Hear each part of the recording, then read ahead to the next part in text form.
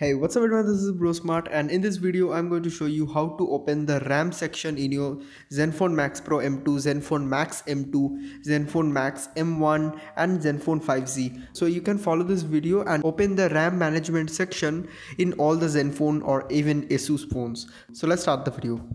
So I shot another video, but the entire video was out of focus, so that's why I'm making this alternative video, so the length of the video will be short. Okay, to check the amount of RAM available on your phone, you have to go to the settings, then come to system, then head over to about phone, and then tap on the build number 7 to 8 times. After that you will see a toast, and then tap on back, and as you can see under the backup you will get the developers option. Click on developers option.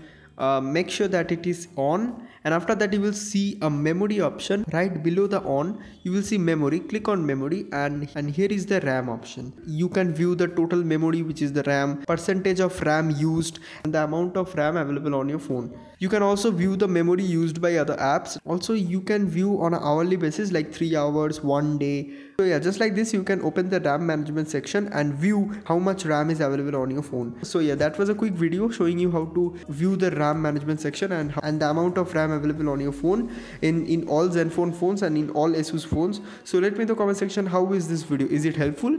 So please do like this video and share this video with anyone you want. And as always, thank you so much for watching. This is Bro Smart, and I will catch you guys in my next video.